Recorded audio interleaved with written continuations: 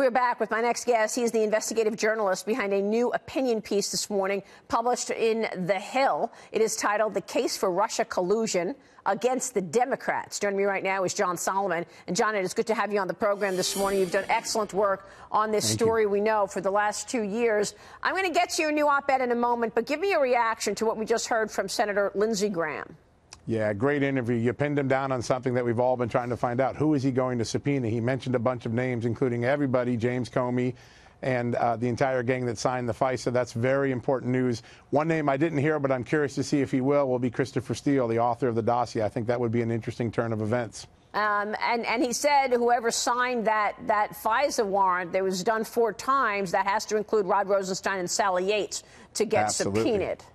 Absolutely. That's big news. I agree. What are you hearing about Michael Horowitz? The Inspector General is also working on this side-by-side track to Lindsey Graham, as he put it. What are you hearing there? Yeah.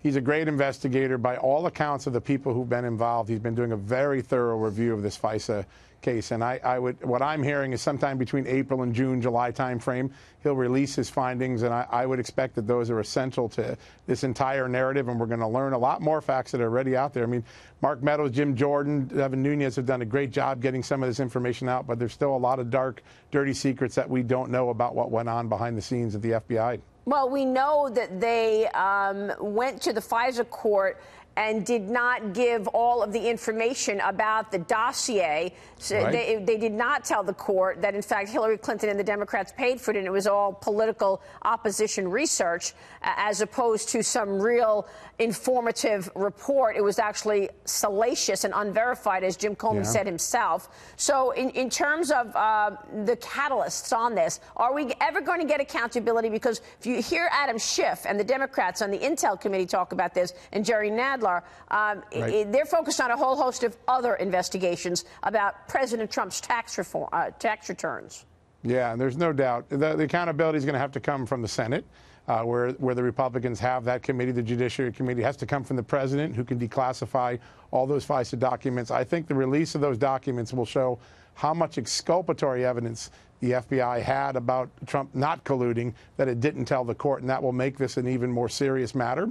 But I think it's going to have to come for those. And then, of course, the IG and the new Attorney General, Bill Barr, who's the new sheriff in town soon and has the ability to start holding people to account, something that Rod Rosenstein doesn't seem to have done during his tenure. Jon, you're breaking some news this morning in your new opinion piece about collusion and the Democrats. I want to take a short break on that note. I want to come back, and I want you to list for us where you have found collusion between the Democrats and the Russians, and whether or not we'll see accountability there. We're back with Jon Solomon, investigative reporter. And Jon, tell us about your new op-ed out this morning.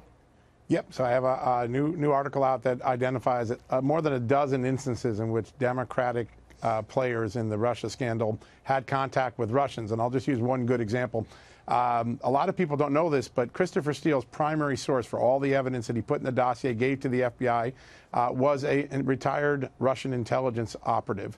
Very important for people to know. He took information from Russia as a foreign agent himself, a Brit, gave it to the FBI. The FBI gave it to the court, even though it was unverified. And that's how we launched this investigation. So the article goes through a dozen of those sort of contacts. And what you're seeing as the evidence of Russia collusion by Donald Trump wanes and dissolves into what it was, a political dirty trick, the evidence of the Democrats working the Russians to influence the election is starting to grow.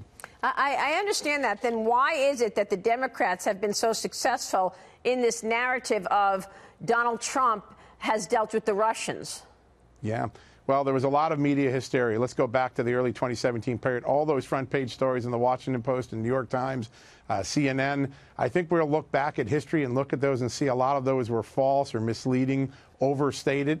And the evidence that was being leaked to them actually was uncorroborated at the time. And that got that hysteria going. It gave the Democrats a wonderful platform to launch their investigations.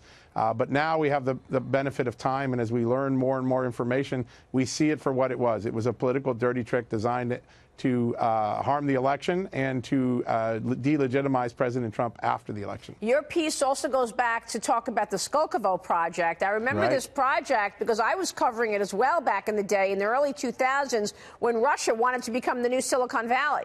And they were encouraging American companies to go and share information there. That's right. And you say that Hillary Clinton was involved. She was. In fact, she was the driving force in the United States. She invited Medvedev to come to the United States and visit Silicon Valley. She arranged for several executives to go over and start sharing information with the Russians. What information were they sharing? You're saying this was a national security issue. It was, absolutely. And I think what ends up happening is a few years later, both the United States military and the FBI counterintelligence division raised warnings that this Skokovo was actually used by the Russians to bleed information of our best technology, our best military technology. So something that sounded good got Clinton Foundation donors involved. At the end of the day, it became a threat to national security, something very similar to what we heard in Uranium One. And so these are areas that the Republicans haven't fully investigated, but perhaps in 2019 they'll come to light. All right, we will leave it there. Jon Solomon, it's good to see you this morning, sir. Thanks so much.